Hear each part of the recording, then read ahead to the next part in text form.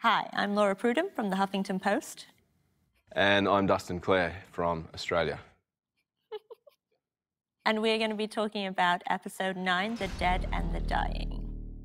Gannicus kind of truly loves the battle. You had that great fight scene kind of with 3 against you, which, I mean, that's something that you're kind of used to at this point. But can you talk a little bit about filming and choreographing that scene? Gannicus, take position. 2 Romans seem to deliver no contest.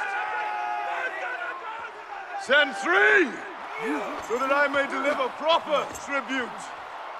Yeah, that's him. He's a showman. It's the place where he's kind of truly actually at ease with himself. That's his place of freedom, is inside the arena when he's actually fighting.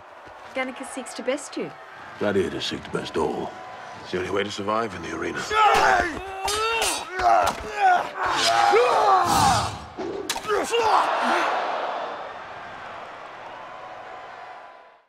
Well, episode 9, it's a very intense episode. Crixus has just died. Did that kind of permeate while you were filming? Was that kind of a feeling on set? We had a prosthetic of Manu's chopped off head on set with us most of the days, and we're passing that around like a football.